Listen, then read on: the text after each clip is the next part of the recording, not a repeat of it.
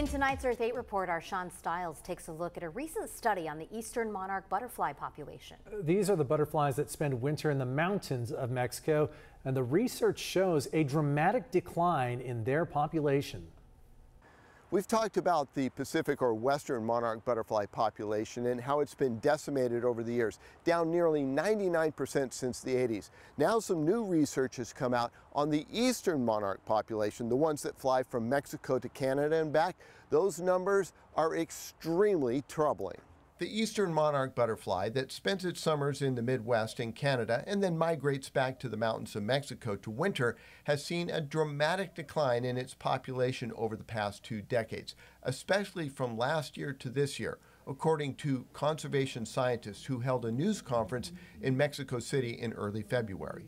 Researchers looked at the oyamel fir forest in south-central Mexico and found that just 2.2 acres were being used for roosting as compared to 5.5 acres last year.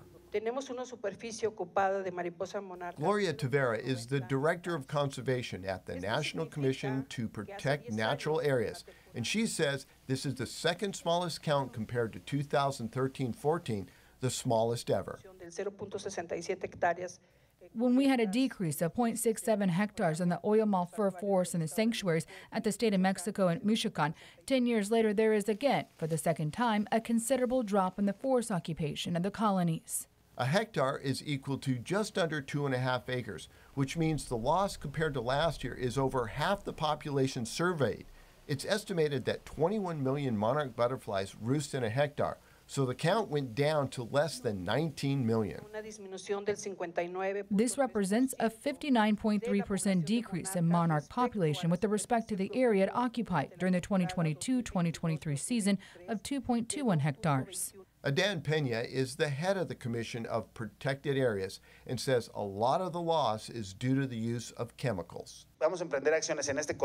We are going to take action in this corridor to prevent land use change and the use of toxic agrochemicals. Particularly glyphosate and others, according to science, are also affecting the environment. Glyphosate is a weed killer and is used in farming, around landscape, homes, and businesses. It kills just about all plants, which include milkweed and nectar-producing plants, both crucial to the survival of monarchs. The United States and Mexico are working closely with Canada to help save the monarch butterflies. Gregory Mitchell is a research scientist at the Environment and Climate Change Canada.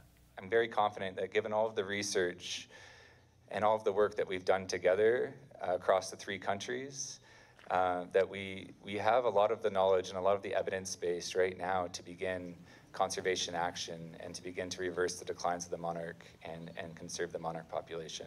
I know what you're thinking, that one person can't make a difference, but one person can. If you try planting a little bit of nectar-bearing flowers in your garden, put milkweed in your garden, use less toxic herbicides, maybe pull some weeds instead.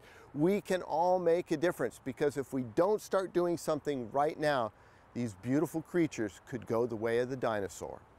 Sean Stiles, Earth 8.